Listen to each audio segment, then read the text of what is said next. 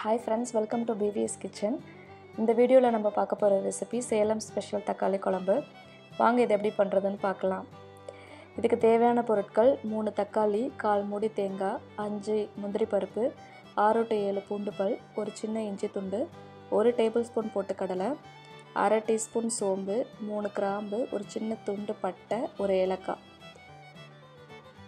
இது கூட 1 டேபிள்ஸ்பூன் குழம்பு மிளகாய்த்தூள் எடுத்துர்க்கேன். உப்பு எடுத்துர்க்கேன். கொஞ்சம் மஞ்சள்தூள். உப்புக்கு நீங்கள் கடைசியாக கூட போட்டுக்கலாம். இப்போ நம்ம பார்த்த இன்கிரீடியன்ட்ஸ் எல்லாத்தையுமே மிக்ஸி ஜாரில் போட்டு கொஞ்சம் தண்ணி ஊற்றி ஃபைன் பேஸ்ட்டாக அரைச்சிக்கணும் இந்த மாதிரி. இப்போ நம்ம கிரேவி செய்யலாம். ஒரு கடாயில் 1 டேபிள்ஸ்பூன் எண்ணெய் ஊற்றிருக்கேன். அது கூட கொஞ்சம் கடுகு போட்டுக்கிறேன். கடுகு பொரிஞ்சதும் ஒரு பச்சை மிளகாய் சேர்த்துக்கிறேன். அது கூடவே கருவேப்பிலை, கொத்தமல்லி,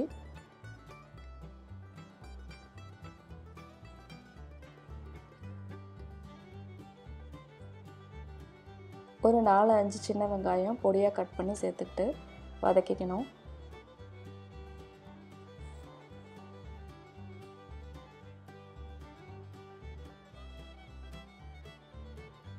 வெங்காயம் வதங்கினதும் நம்ம அரைச்சி வச்சுருந்த மசாலாவை அதில் போட்டுக்கலாம்.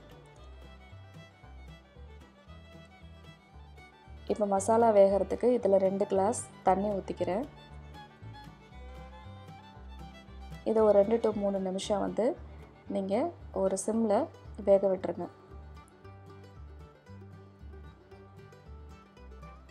இப்போ பார்த்தீங்கன்னா மசாலா நல்லா பச்சை வாசனைலாம் போக வெந்துருச்சு. இந்த ஸ்டேஜில் நம்ம கிரேவிக்கு தேவையான 1 டம்ளர் தண்ணி ஊற்றிக்கலாம்.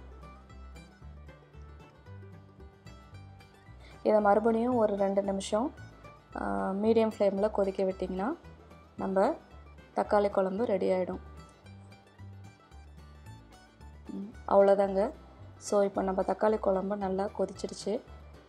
இந்த பதத்துக்கு இருக்கணும் இது இப்போ ரெடி ஆகிடுச்சுங்க. இது செய்கிறது ரொம்ப ரொம்ப ஈஸி. இது இட்லி தோசைக்கு ஒரு அருமையான சைட் டிஷ்ஷு. இதை கண்டிப்பாக நீங்கள் வீட்டில் ட்ரை பண்ணி பாருங்கள். இந்த ரெசிபி உங்களுக்கு பிடிச்சிருக்குன்னு நம்புகிறேன்.